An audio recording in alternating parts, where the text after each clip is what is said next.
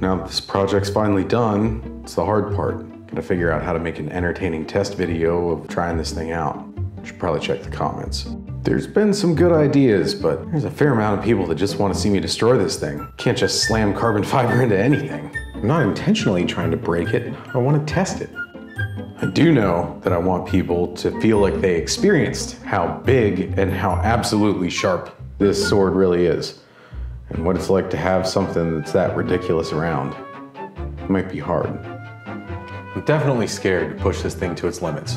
When it's so light, it doesn't seem like it could be that strong, but I definitely need to show how strong it actually is. I'll include some goofy stuff. There's no reason to take this too seriously. I mean, the ultimate goal is to entertain people. This chip bag sucks. Good thing this thing's over here. Thinking about cutting stuff.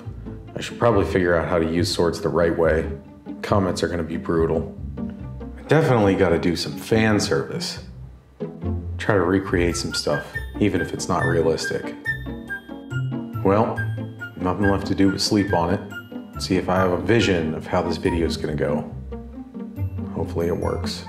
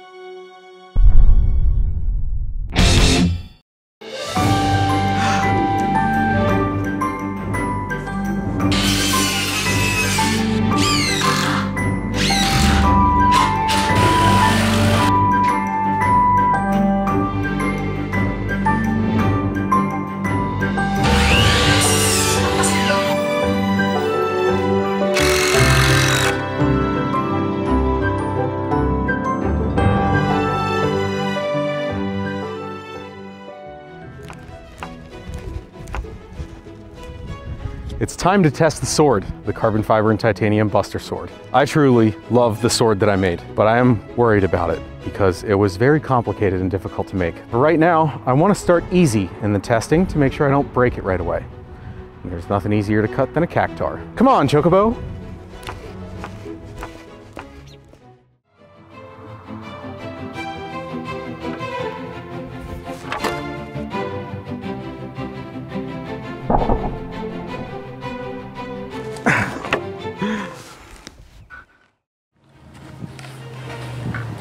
Shoulder finger's falling off. Oh wait, hang on. It's yelling at me to change the bag.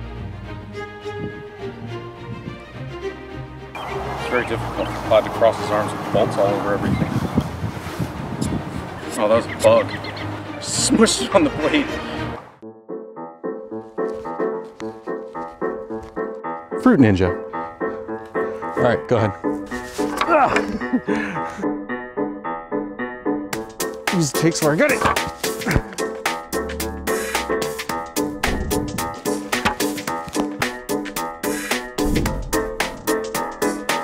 Oh.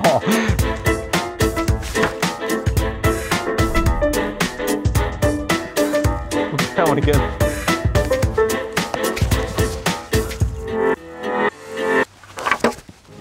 Yes!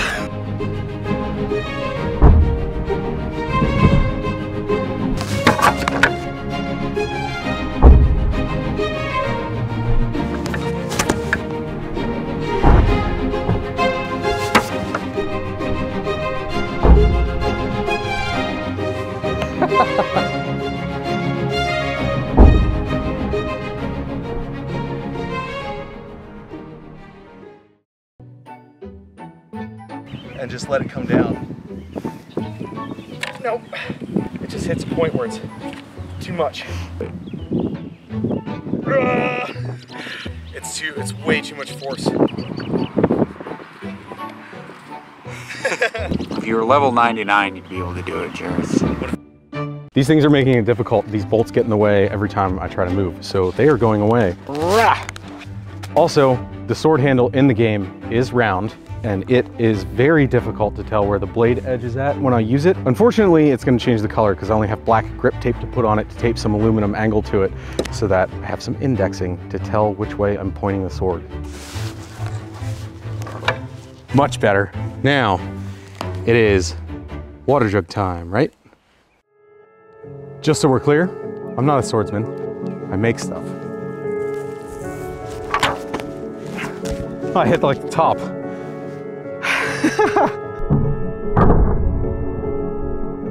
That was the best you could do? Shut up. Well, I kind of missed, but if I can go through one that easy, let's try two.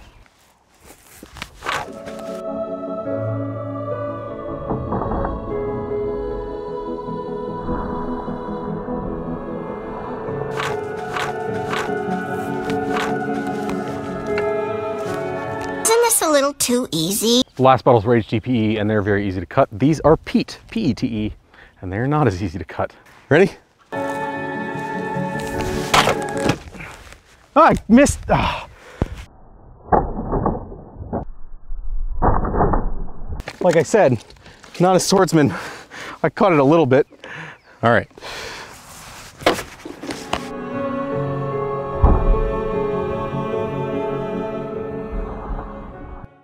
Opposite of the way that your arm wants to move. Yeah. That's an impossible pose. For a second. Yeah. Maybe enough for a still frame. You know what we could do? We could film that shot with the GoPro at like 240 frames per second. And then slow down when it's out to 8th speed. Yep. Oh, I almost fell in my hand. Yep.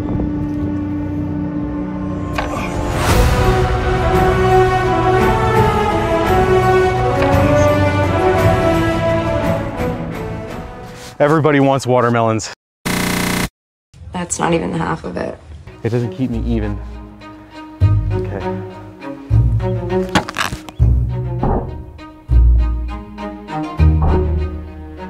Question is, how much did it slice and how much did it break? If I can get one melon, let's try two. Ready? I missed it. No, I did cut it. No, I didn't cut it. I did miss it. I cut the cord. No, I didn't. I think I hit this. Well, there's nothing wrong with the blade. Practice swing. Ready? First try.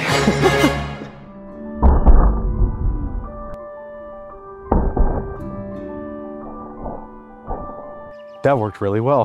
What? What? What? What?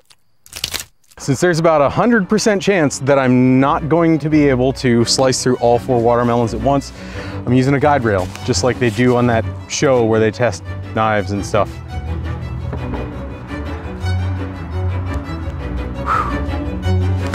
Yes!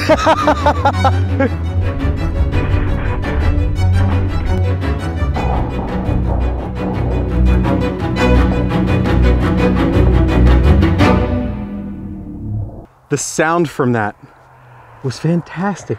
Did you hear that?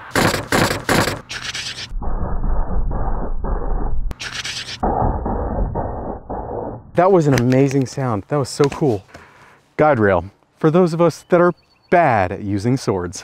A lot of people asked for tatami or tamashigiri mats for me to test this because that's like the standard test for a sword. Unfortunately, there was no way I could get tamashigiri mats in time to be able to use them for this test video, but I am going to order a bunch for the future. Yoo-hoo. I don't need to tell you what this is, right? Everybody wanted Materia. I printed these little cups out of clear PLA, and then I put some colored plastic in from food container lids. It was a tight fit, but I taped it in place with aluminum tape to reflect the light out, and then I rigged up some LEDs to some batteries with a little switch on them so that I can turn them on and off and have glowing Materia in the sword, like this.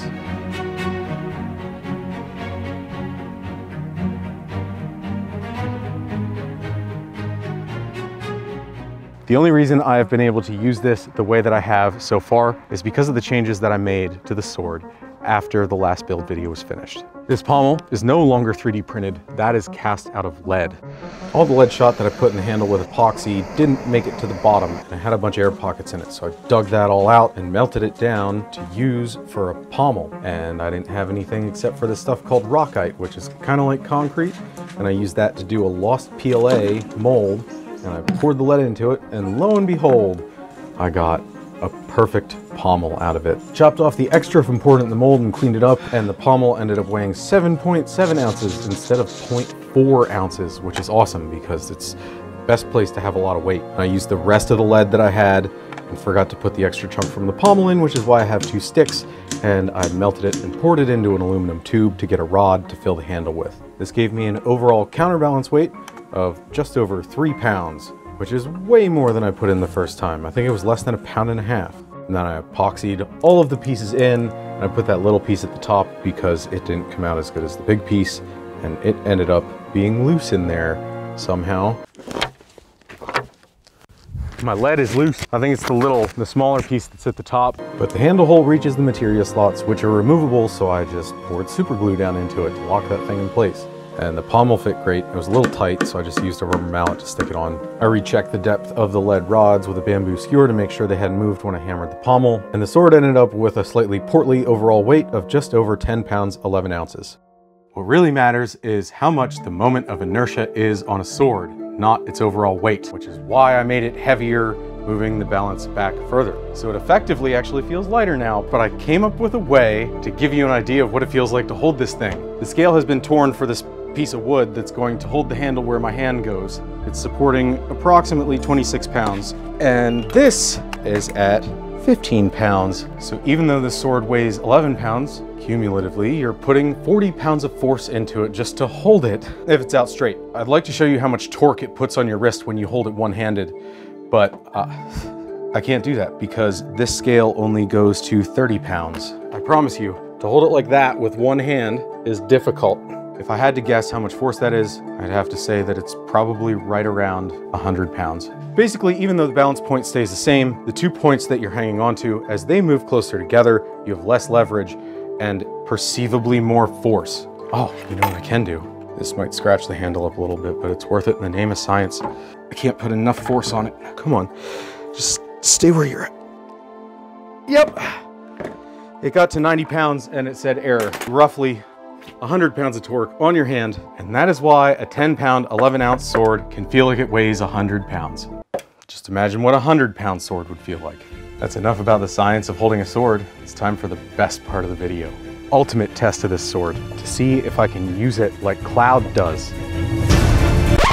Unfortunately for me, I don't have the light to be able to film that right now because clouds are rolling in, so I have to wait a full day. But you get to see it right now. It's the next day. It's very cold, it's very windy, it's drizzling a little bit. It's hard to hold this thing because the wind wants to blow it over constantly. It's time to do some combo cloud moves. Most of the stuff is a little ridiculous and doesn't make sense, but we're gonna try it anyway.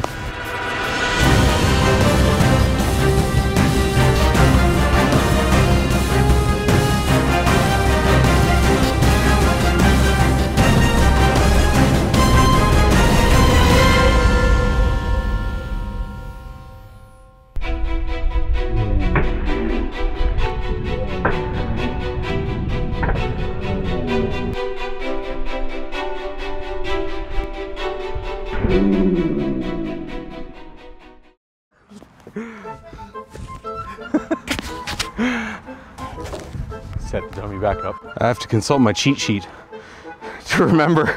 Left to right, right to left, spin and down job. Okay.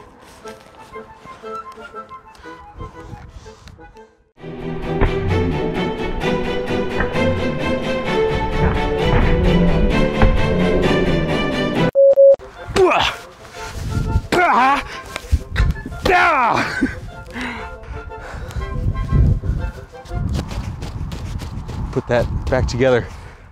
Okay.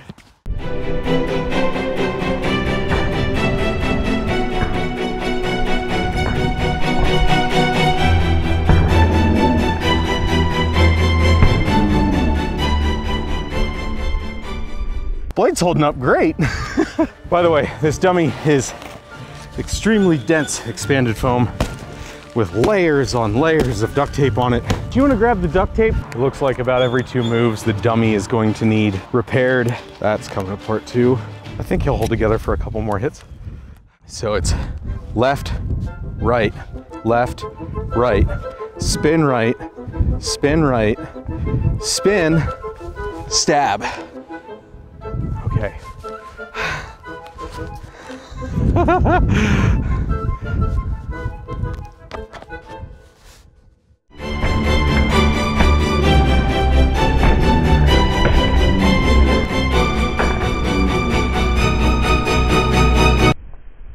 Big swing and a miss. Yeah. I missed. Yes, you did, yes. Okay, here we go. Right side to left side, up, drop the sword. Left side to right side, up, drop the sword. Right side to left side, up. Then spin, right side to left side, down. Spin, right side to left side, down. Then left side to right side, cross. Then blade up, stab. Did you catch all that?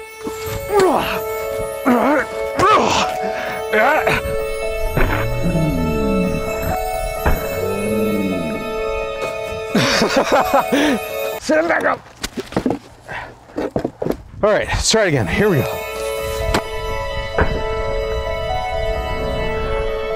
I need a much bigger platform to keep him stable.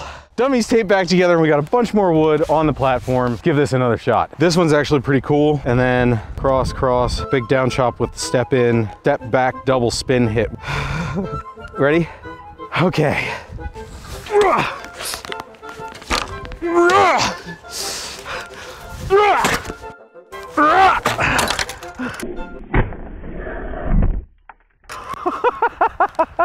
I took out the tripod. Keep going. Is that a spin? It was a spin. And into the stab. No, cross. I can't remember now. These combos are difficult. We're going through an immense amount of duct tape to put this dummy back together for me to try to do combos from the game. Every move that he does, I'm chopping the crap out of the dummy, and we've almost gone through an entire roll of duct tape to try to put him back together. So we're gonna move on to limit breaks.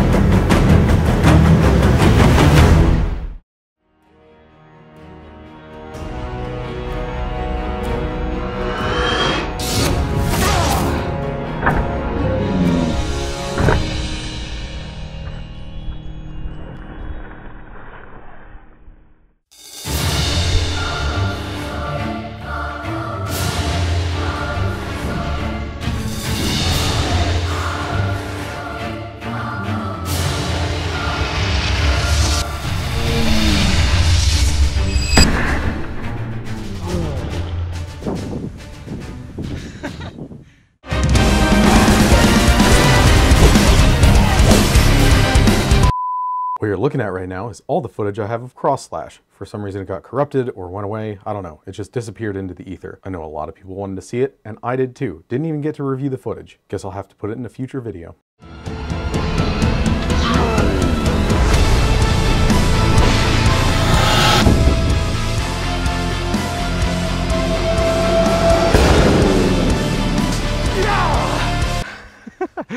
Knocked his head off. Round 2.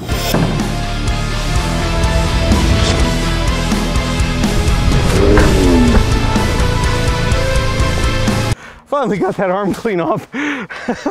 Braver is kind of insane because he jumps about 7 feet in the air, not moving, and then magically his body does a flip while his arms and the sword stay still, and then he stops spinning, falls back to the ground, and during that time his rubber banded up arms go with the blade, chop into him. But there is one move that is more unrealistic from Final Fantasy. That's a whole roll of duct tape. And that is Omnislash, but I'm gonna do it anyway.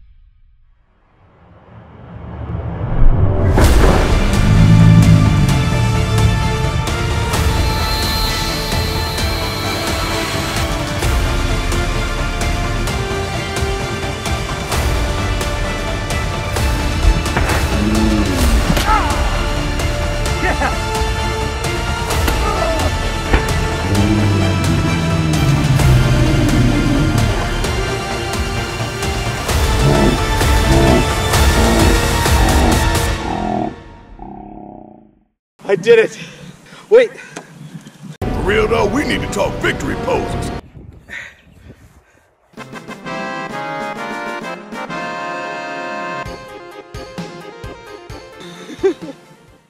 Well, turned myself into Cloud and I pulled off Omnislash.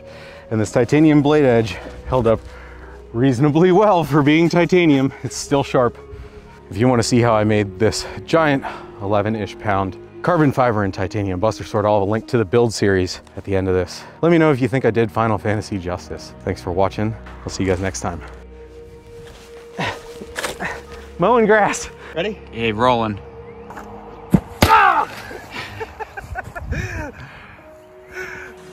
Moving the sword forward makes my legs move forward. I'm gonna have to jump weird.